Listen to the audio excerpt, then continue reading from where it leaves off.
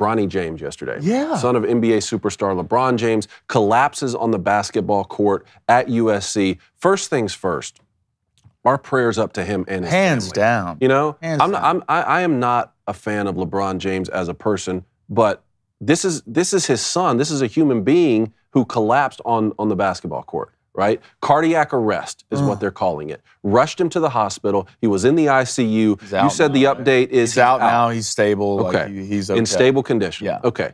Obviously, right when you look at this on social media and you click on it, you have two different narratives. One is, well, this is obviously the result of a COVID vaccine and our young athletes are falling out. And then you have this other half of people that's like, no, how dare you even mention something about the vaccine? You're a conspiracy theorist, and just, prayers up to the young man. Almost every single comment is one of those two things. I'm not going to sit here and ask you about a COVID vaccine for Bronny James because you're not a doctor, and I'm not a doctor. And for us to even pretend to know some sort of information like that would be disingenuous, which is why we brought Dr. Peter McCullough on 100%. several months ago after the Damar Hamlin incident. And I would encourage everyone to go on YouTube and watch our interview with Dr. McCullough, because we were very honored to be joined by him. What I will ask you, though, as the first of the 5 big questions here is, it's just a fact.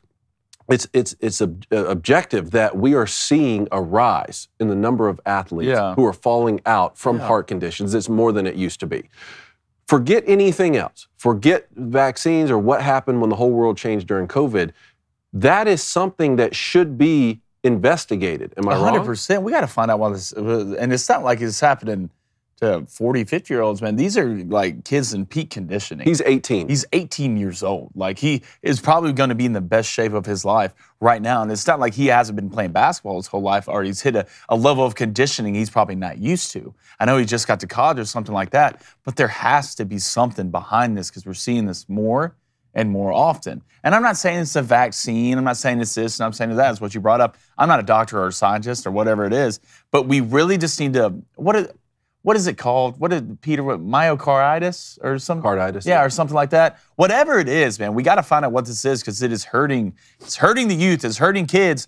Like, Bronny James, like, he's a hell of a basketball player, man. One, hell of a kid if you see the way he carries himself. Hell of a kid. And two, hell of a basketball player. I'm glad he's doing okay.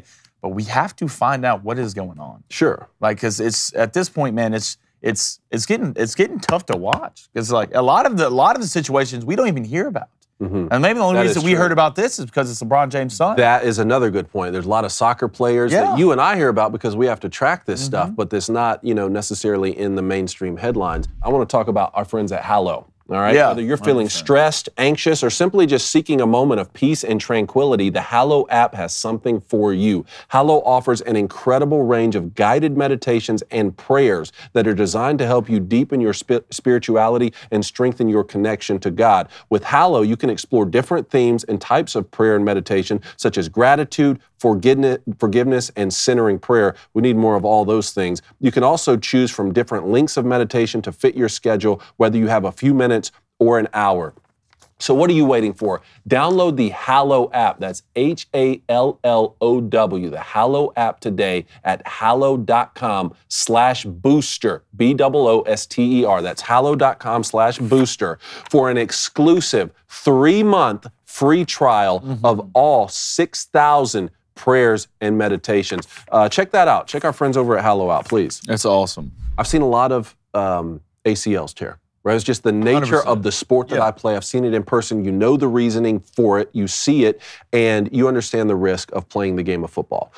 Concussions, another one. A little bit more hidden, right? But it makes sense because you're playing a sport where there's constant, every single play, you're in a head-on collision. Imagine getting in a car wreck every single play. You do that over the course of a career. The CTE that comes with concussions, you can start to understand that. And there have been billions of dollars to try and make the game of football and other sports that have to deal with CTE safer, because this is an important issue. Well, athletes falling out from heart conditions, that needs to be something that's looked at too. To me, it's not normal for an 18-year-old, otherwise healthy kid, to be falling out and having cardiac arrest. Yeah. Now, with his specific situation, there could be pre-existing conditions. I'm sure that they'll run an echocardiogram on him and do all these things. And if this were just one-off case, us drawing some sort of parallel to a vaccine or whatever situation would be absurd.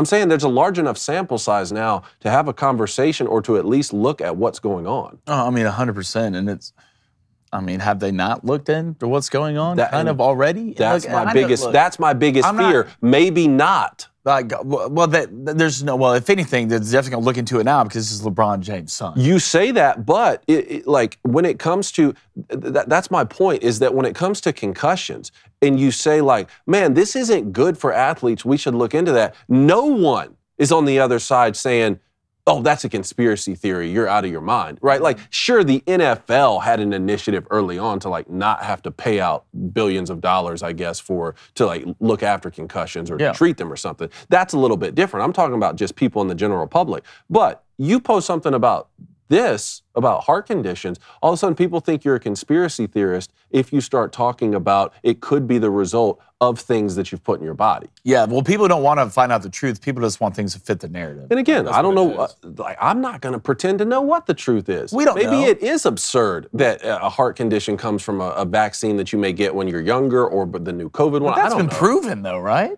I don't know. I mean, to a certain level. I mean, hell, Peter came on here and said it. I mean, if anybody knows, he knows. Well, I'm not saying this happened to Bronny James. He was much more careful with his language because he can be, because he's a doctor. Yeah. You know what I mean? And so, like, I'll let doctors, here's what we'll do. We had him on when the DeMar Hamlin situation happened. Let's have on other experts. I want to have experts on who, cover all sides. 100%. I just want to find out the answer. Mm-hmm. I want this to stop happening. And maybe something will come out with Bronny James that he had a pre-existing heart condition, and it all makes more sense. I don't know. YouTube, thanks so much for watching. Go ahead, hit that like button, hit that subscribe button, and let's catch you on the next one.